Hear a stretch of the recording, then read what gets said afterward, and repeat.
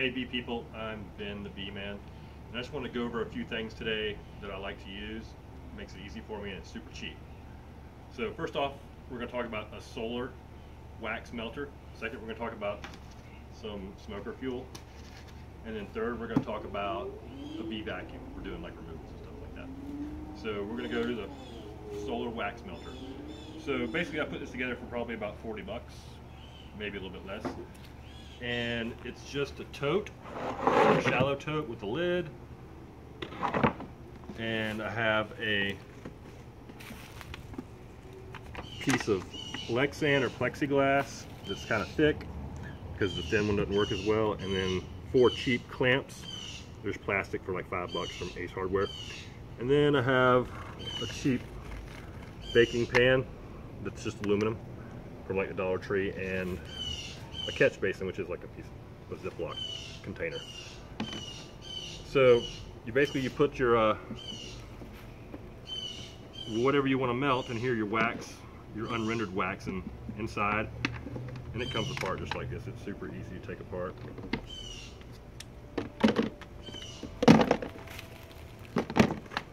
Put your comb or whatever you're going to melt down in there. This is after it's melted down. There's still a little bit of wax in there, but I'm gonna let it sit for another few hours in the sun. And you put your piece of Lexan on top, put your clamps on,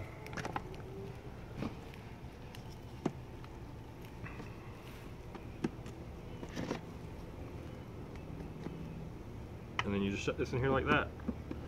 You can adjust these to make it tilt up more or less. And you put it in the sun, you want to move it around during the day so that the sun gets on it and makes it nice and hot. And this is what you start with. Just some old comb. This is what it ends up with. It's shaped just like that little catch pan. And this is actually from 2 applications of comb and stuff to get this much wax. So super cheap, super easy. Like Ace will cut this piece of Lexan for your plexiglass. And all you gotta do is poke holes in the bottom of this pan, like right here, with something like an ice pick or a hive tool. Just poke holes and the wax will drip right out. I've tried putting a filter over those holes and it doesn't really work that well. So that works great for me. Easy cleanup. So next is smoker fuel on the cheap, just laying around the house all day long. So take cardboard and just roll it up. Cut it in strips and roll it up. Roll it up, and then you just light it on fire and toss it in your smoker. It's super easy. I'll show you how easy it lights. Well, I don't have a lighter, so we're not going to show that part. But you see I've used it right here. And it burned for about 45 minutes, and then I'll just try that again. Next is something I use for bee removals. Bee vac on the cheap. And it's totally thrown together and totally stolen.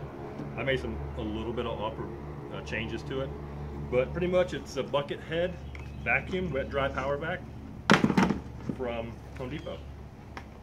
It comes with this little hose and electric cord and all that stuff, and you get a 5-gallon bucket from Home Depot for like a couple bucks. I think this is 20 bucks, 25. Bucket's like $1 or $2. And then the tools you'll need to make this is a drill. With this is a 1 1/8 inch hole. You're gonna drill holes into the side of the bucket. And these are 1-inch holes. I think if you get too much bigger than 1.5 inch, it's not enough vacuum.